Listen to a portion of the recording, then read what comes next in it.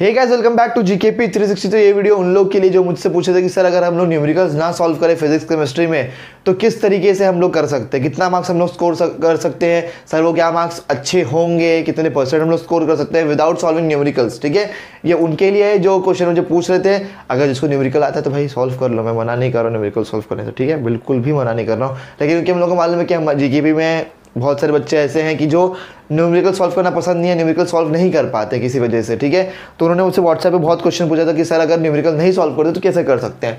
तो देखो, एक छोटा सा मैंने कोशिश की है तुम लोग की हेल्प करने की। ठीक है, अगर तुम लोग कुछ लगता है कि सर इसमें हम लोग एक और चीज़ ऐड ऑन कर सकते थे या कुछ कर सकते, तुम लोग मुझे ज़रूर कमेंट सेक्शन में कमेंट करके बताना। ठीक है, अपनी गलती एक्सेप्ट कर लूँगा अगर कुछ प्रॉब्लम रहेगा। ठीक है, मैंने एक कोशिश की तुम लोग की हेल्प करने की, देखते कैसे हम लोग कर सकते हैं। ठीक है, एमसीक्यू में कितने क्वेश्चन आएंगे? टोटल 10 क्वेश्चन आएंगे। और जिसने हम लोग का पेपर पैटर्न चेंजेस वाला वीडियो देखा होगा तो उसको मालूम होगा 10 क्वेश्चन जो एमसीक्यू के आएंगे उसमें 7 थियरी रहेंगे और 3 न्यूमेरिकल रहेंगे। 7 थियरी क्वेश्चन रहेंगे और 3 न्यूमेरिकल।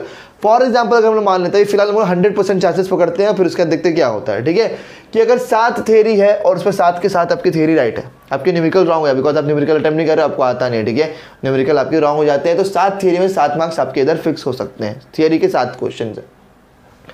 फिर वेरी शॉर्ट आंसर्स में 8 क्वेश्चन है। ठीक है, जिसने पेपर पैटर्न चेंजेस वाला पढ़ा उसको मालूम है कि 8 क्वेश्चन है, जिसमें थियरी के 2 क्वेश्चन रहेंगे, 2 न्यूमेरिकल के रहेंगे। अगर आपको न्यूमेरिकल के 2 क्वेश्चन अगर आप नहीं सॉल्व करते हो, आपको नहीं आता है, तो 6 थियरी के इसमें 6 मार्क्स आपको मिलेंगे, 1 क्वेश्चन 1 मार्क्स का है। फिर short answers part 1, because 2 part में आएगा, एक 2 मार्क्स ईच आएगा और एक 3 मार्क्स ईच आएगा। ठीक है, तो short answers part 1 total 12 question रहेंगे उसमें, जिसमें 7 थियरी के क्वेश्चन रहेंगे और 5 न्यूमेरिकल क्वेश्चन रहेंगे। ठीक है, 7 थियरी के क्वेश्चन रहेंगे और 5 न्यूमेरिकल करेंगे। उसमें आपको कोई 8 सॉल्व करना पड़ेगा, एनी 8।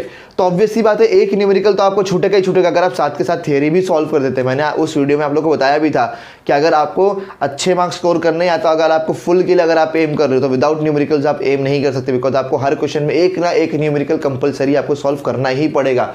तो एनी 8 है, 7 थियरी क्वेश्चन आएंगे जो 2 मार्क्स ईच होंगे। तो अगर आप न्यूमेरिकल्स बिल्कुल तरीके से छोड़ देते हो, 7 के सारे थियरी अटेम्प्ट करते हो, तो वो 14 मार्क्स के आने वाले। ठीक है, फिर उसके बाद 12 क्वेश्चन शॉर्ट आंसर्स 2 में भी हैं, एनी 8 सेम वैसे ही है और 3 मार्क्स ईच। इसमें भी 7 थियरी 5 न्यूमेरिकल्स, मतलब अगर आप 7 के साथ तो थियरी अगर अटेम्प्ट करते हैं आप लोग तो 21 मार्क्स का बनता है, बिकॉज 7 3 21।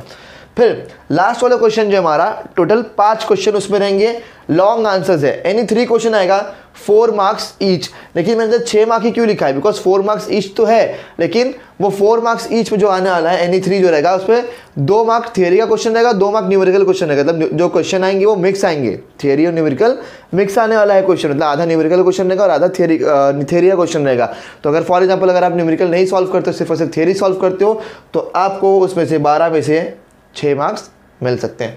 तो टोटल मिलाकर के अगर आप चाहो तो थियरी में 54 मार्क्स आप गेन कर सकते हो। लेकिन हम लोग को मालूम है, सब लोग को मालूम है कि थियरी में फुल मार्क्स मिलते नहीं है, कुछ ना कुछ मार्क्स कटते हैं। तो अगर वर्स्ट केस भी अगर हम लोग पकड़ते हैं, ठीक है, अगर एकदम वर्स्ट केस भी पकड़ते हैं कि भाई 54 मार्क्स का है थियरी फॉर एग्जाम्पल, तो अगर हम लोग उसमें से अगर मैं बोलूँ तो अगर हम चाहें तो 40 to 50 मार्क्स आराम से स्कोर कर सकते हैं। 40 to 50 मार्क्स, मतलब एट द लोअर एंड में बोल रहा हूँ, 40 मार्क्स तक आराम से हम लोग ला सकते हैं, जो कि 50% से ज़्यादा होगा।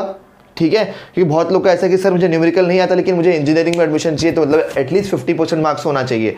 ठीक है, तो अगर आप थियरी करते हो अच्छे से थियरी करके जाओ, अगर थियरी भी करके आ रहे हो तो एकदम अच्छे तरीके से थियरी करके जाओ, और अगर आपके बहुत मार्क्स कटते भी हैं तो आप एट द लोअर एंड आप 40 मार्क्स से 40 to 50 की रेंज में आप मार्क्स एक्सपेक्ट कर सकते हो अगर आप न्यूमेरिकल्स बिल्कुल भी सॉल्व नहीं कर रहे हो। लेकिन अगर आप न्यूमेरिकल्स बिल्कुल भी सॉल्व नहीं कर रहे हो तो थियरी आपको बहुत अच्छे से करके जानी पड़ेगी। मैं फिर से रिपीट कर रहा हूँ, थियरी बहुत अच्छे से करके जाओ।